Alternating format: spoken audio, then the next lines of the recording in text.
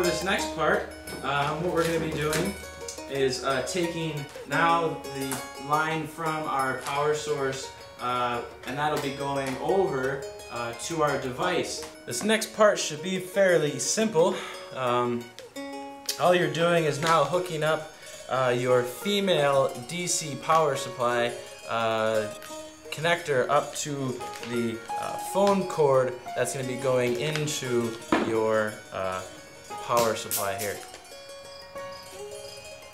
So what you have is on your female, you have where there is a outer L-shaped tab, and then on the inside this smaller tab by which you'll be connecting the positive lead wire. So positive on the inside, negative on the outside, and this is how you would circuit or wire in your female lead.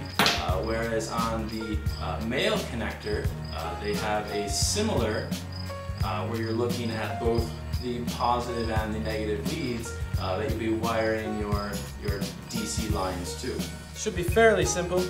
You're just going to be knocking these ends off and stripping these wires.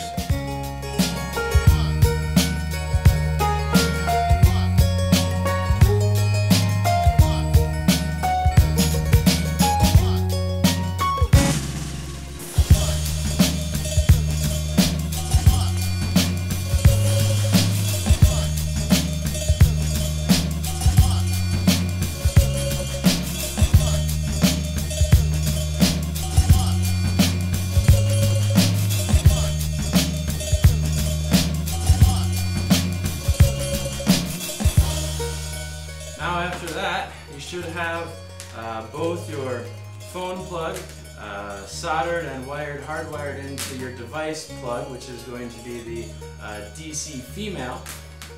And then also, you should have your foot switch, your normal switch, and that goes into the other phone plug. All of these of which, of course, will go into respective places within your DC power supply and power the rest of your devices. One more step that I didn't show, but I applied, that I didn't show with all the other wiring when we did the DC plugs and the phone plugs and that sort of thing, is I purchased this stuff. It's called brush-on electrical tape. And really what this stuff is for is just like normal electrical tape. But in case you think that your circuits are getting a little too close in here, what I did was I just painted over each of these little spots to make them, rather than to make them black and nice and sealed away from each other, so you don't have to worry about a short circuit.